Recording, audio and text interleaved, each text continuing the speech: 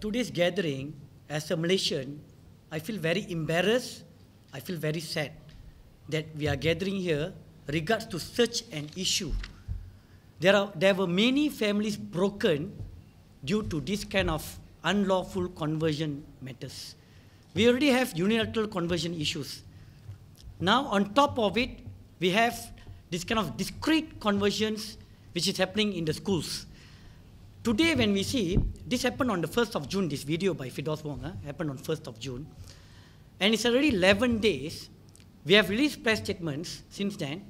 Until today, Ministry of Education, AG's chambers, or PDRM, or even the Prime Minister, there's no statement coming out from them at all.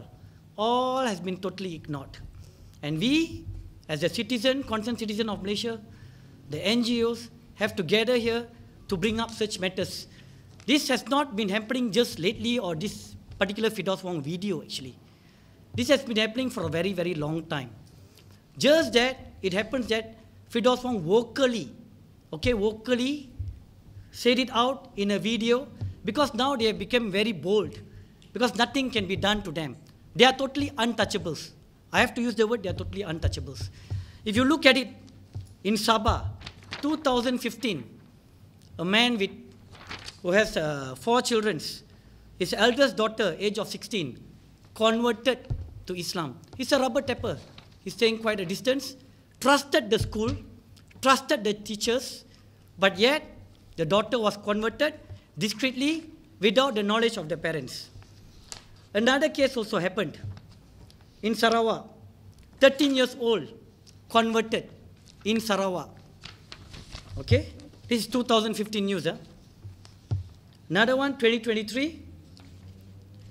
My associate here, Mr. Arundor Sami, was handling the case. A boy was told to convert so that he can become a better football player or he will be recognized. All right? And 11 years old boy converted this year. This one happened 6 years back, sorry. 6 years back. 11 years old boy converted. How are they converting these young minors? And they are coming up with an explanation saying that they did a research, they wanted to become a Muslim basically. This is another one. Ibu bapa Kristian gelisah, Islam masuk ke sekolah. Another news. Parents are living in fear. They are very afraid of what is happening. Now, coming back to what Firdaus Wong is saying here, this is regards to his counter statement from my press statement. Okay? Okay, it's hypocritical to politicize the conversion of minors to Islam, as the same questions are not posed about conversion to other religions. Okay, I might be a Hindu, or I might be a Christian. My children in school, or even the parents, say they want to convert to maybe Christian or Buddhism or Taoism. Let's say they converted, or at the age of below 18, with the consent of the parents. Fine. But after the age of 18, if the particular child don't want to be a Christian, wants to be a Hindu, or don't want to be a Hindu, wants to be a Christian, there's no problem. You can exit. But in Islam, can you exit? Let's be frank. Court cases after court cases. It's all recorded in the press. It's all in the court. People who want to come out from Islam, they have to go to court, they have to go to counseling, they go through a lot of issues. That is why there's a law to it. Below 18 should be under the control of the parents. This is what the law is saying. But here, the parents are trusting the school, trusting the teachers, because a pupil is spending almost more than half a day in the schools, extracurricular activities and all that. Non-Muslim parents are doing 2 jobs, basically, in Malaysia. That is frank, I'm telling you, because I'm an NGO, I know. People don't have time to check on their children because they have trust on the schools and on the teachers. But here, they are discreetly converting them. And these issues, there are more, actually. There are more, these are only the ones which are recorded. What about the ones which are not recorded? I have a friend who called me and told me in a kindergarten, they were teaching the son, he's my own personal close friend. He has to take him out of the kindergarten and change him out, because he's reciting Quranic verses at home. A kindergarten boy, Another case which came to me was a standard 1 student saying Bismillah before taking the meal. So this is happening. But I told them, lodge a police report, go to the school and report about it. We never brought it up. But this is happening, okay, a lot, rampantly. I'm just showing you whatever is recorded. But the one which are not recorded, many cases. I personally spoke to 2 students from Polytechnic, non-Muslim students.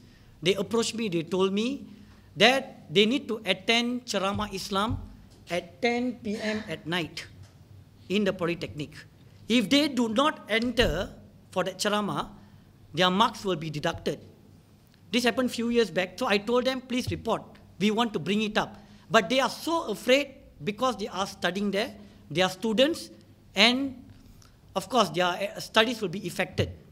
So this is happening a lot, like I said, all right? And furthermore, when I notice why these people are fighting that vernacular schools must be shut down, because of this. They want to go in and conduct all these illegal activities. So my question is, what is happening to Malaysia? How are parents going to sleep peacefully or sending their children to school when all these secrets and lies, they are teaching the children to lie to their parents and to do it behind their parents? Is this ethics? What kind of unethical thing they are teaching? What kind of moral is this? We all respect the Federal Constitution. Article 3 of the Federal Constitution has stated very clear, okay, the religion of the Federation is Islam. But of course, anyone has the choice after the age of 18, if they want to go and convert into the religion of Islam, that's up to them. But why are they brainwashing the young children from school? Because they know they are easy to be molded, easy to be lured and brainwashed. This is what is happening. You can see from Yadim, they got black and white. Why the government is keeping quiet about it? If the government is keeping quiet about it, for me, or for anyone, a lay person, when we look at it, they are okay with it, they are agreeing, they are condoning it.